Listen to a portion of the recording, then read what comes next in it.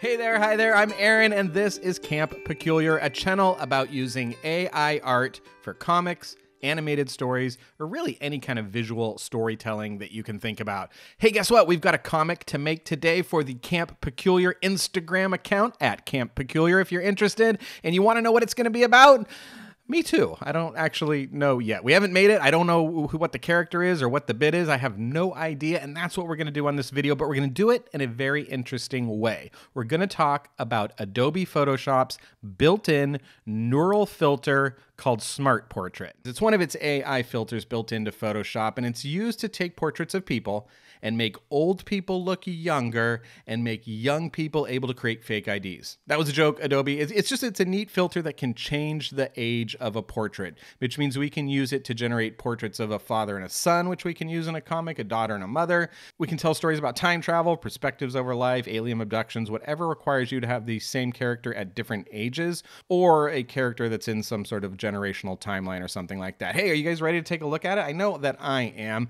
So to access it in Photoshop, you just go up to Filter, choose Neural Filters, and then over there on the right, you can see Smart Portrait, listed as the first one under the featured. If you don't have it downloaded yet, you'll see a little cloud icon next to it, and you can click it and download it real quick. And then, not right now, but in a second, you can just toggle it on, and we can play around with all the different settings to try and generate an AI character for our comic. But let's talk about that, because we want to push the limits of this filter. We don't want to just take a photo of a person and put it in there. We want to figure out how far we can go to use this in comic storytelling.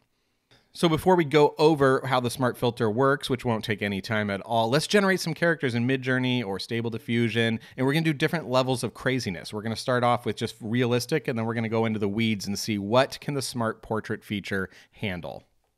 So this first one should be pretty easy, and I don't know if it'll make it into the comic, but it should be pretty easy for Smart Portrait. We're going to go fishmonger, that's somebody who sells fish, middle age, posing for a portrait, photorealistic.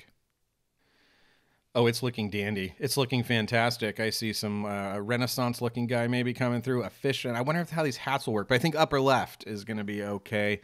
So I think that one's fine. Let's move on to something a little more crazy, and that's going to be a marketing expert, middle-aged, posing for a portrait, medium-length hair, Octane render, Unreal, RenderMan, portrait, all that stuff.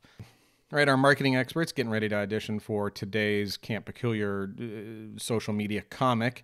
They're going to audition here. I don't know. Ooh. Oh, we got some real medium. This guy's definitely a marketing expert. You can tell by the very teacher at the school for witchcraft and wizardry look on his face that this guy knows a lot about marketing. All right, so we have our second candidate, the marketing expert, done. One of those is definitely usable. And so now let's go into a little bit more of the stylized type of artwork. We're going to go puppeteer, middle-aged, long hair, realistic, painting Norman Rockwell, who was a painter that I'm sure you're familiar with. I would be happy to write a comic about a puppeteer who was middle-aged posing for a portrait. I don't know what that comic would sound like quite yet, but let's see if we even get anybody. Let's see if we get something usable. Okay, wow, I am terrified by what we got back from Midjourney. I think puppeteer middle-aged is definitely a scary prompt. We're going to move on. And what we're going to move on to, in order to test the limits of the Smart Portrait filter, is a school bus driver. That's middle-aged, not wearing a hat, with short hair. We'll go with Pixar movie-style caricature illustration to try to get even further away from what would be a photo. All right, next one up is we're going to go with a tugboat captain, middle-aged, posing for a portrait, pen and ink caricature. Maybe we should add the word comic book style in there. I feel like we should at the sort of midpoint here. And we're not saying no hat here, because I would never deprive a tugboat captain of their hat. It's one of the most important pieces of equipment that they have on them. So I'm hat or no hat. We're doing with what we got. Oh yes, he's got an ear I'm gonna have to take care of. We got a great tugboat captain. I'm very excited about that. All right. And the last prompt, of course, is going to be a human brontosaurus, middle-aged, posing for a school portrait. Look, I know there's no more brontosaurus, all right? It's an apatosaurus, an aptosaurus now, or always was. It was never a brontosaurus, but this is AI art, and I'm allowed to do what I want. I'm going with a brontosaurus middle-aged posing for a school portrait.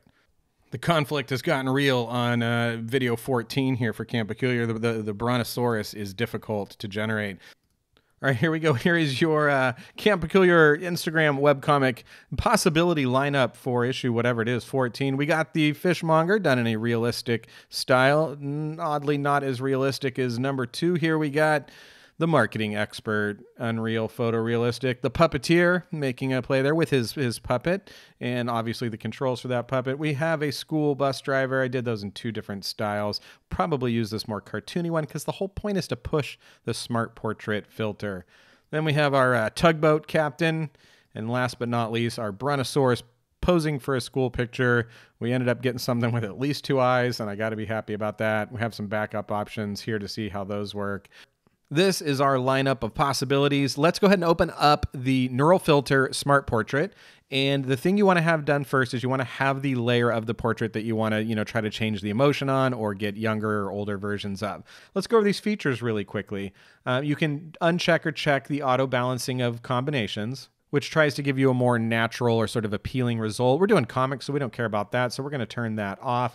And then you have the featured settings here, which do happiness, facial age, hair thickness, eye direction. These are the fun ones underneath here, surprise and anger. You can also change under the global settings, head direction, light direction. Then there's some settings there that you can look at. And with most of these neural filters, you can output them on the current layer, new document masked, all those things super helpful, but we duplicated it. So we're just ready to go. And I think this guy, because he's a successful fishmonger, is going to be not only extremely happy, not angry at all, a little bit surprised about his success, and very young. And a lot more hair, because when he was young, he was kind of a rebel. He's like, I'm going to do the fish industry different. When I sell fish, it's going to be the real things. This is not your dad's fishmonger, this guy right here. Yeah, see, he's excited. He's happy. He's ready to take on the world. Let's move on to our marketing expert here. So we'll go ahead and duplicate that layer really quickly. Make sure it's selected. Filter, neural filter, smart portrait. So we got face detection is good. We're going to go ahead and flip it on, turn off auto balance combinations. And this guy, he's gotten into the whole game of marketing where he's totally he's watching YouTube videos and just signing up for courses left and right. So he's not terribly happy, and it's made him look a little bit older. The good thing is whatever hair he's had, he has kept, but he's definitely, like a little angry at what's gone on with his life. Yeah. All right. This guy definitely has seen better. I feel really bad about what we did to our marketing expert. Like the game of marketing, of analytics, and just trying to do funnels and clicking all the time has definitely aged this guy. There we go. We have him before or after his career. And when he was ready to just take on, this was when he was taking meetings. Like he was riding the elevator, getting his parking validated and showing up. And he was saying things like, man, we're just looking for like conversion metrics and step down funnels and whoopity doos. And people are like, this guy knows what he's talking about when it comes to marketing.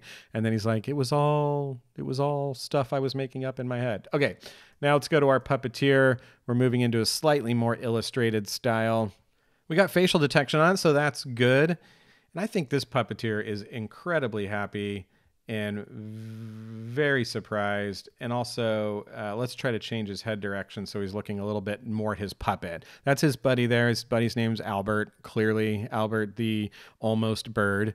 And so he's looking at him. So we want to change his facial direction. He's just enamored with Albert the almost bird. We need to change his eye direction too to get him looking over there.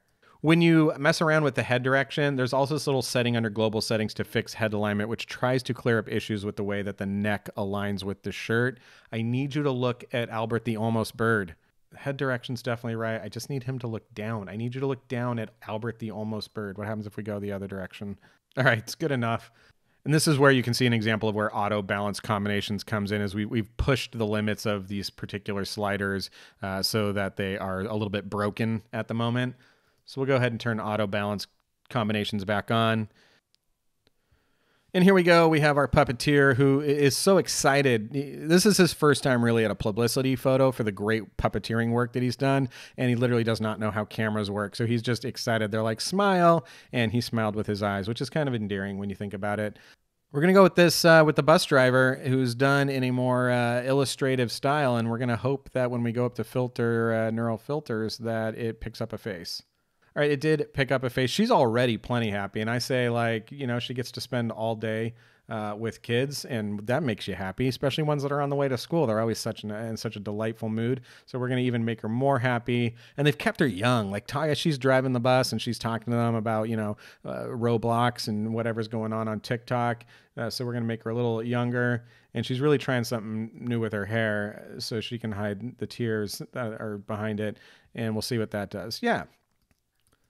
All right. I wonder if we'll be able to get the tugboat captain. Black and white. I've actually never done black and white before with the neural filter. So let's check it out. We're looking for a box. Hey, we got a box. We'll turn off auto balance, give this guy some hair, and age him up a little bit. But you know what? He's had a great career. Let's turn back on auto balance combinations and see what we can do. So I think the hat is a real problem. So what I'm going to try real quick, just because this is for comics and we'll need to do this, is I'm going to separate the hat from this guy here and create just the face and hope that that works. Yeah, it did. It did him a cool smile. So this is like a great way, or it's at least a way. So we'll hit OK on that, put the hat back on, and now it needs to come down just a little bit. All right, last one, just for fun. Let's do one of these dinosaurs. And this is what you're hoping to not get. No faces were detected for this image, which means you can't do it at all.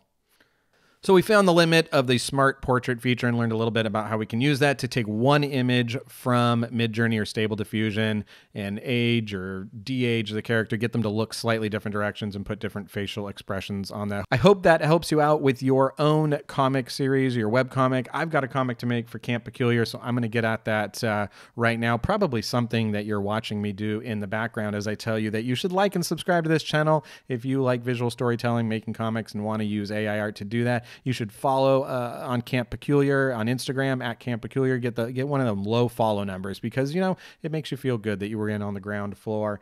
And come up with a name for Bronto the Apatosaurus in the comments below. A lot of these people got names: Harold the tugboat driver, Randy the marketing expert.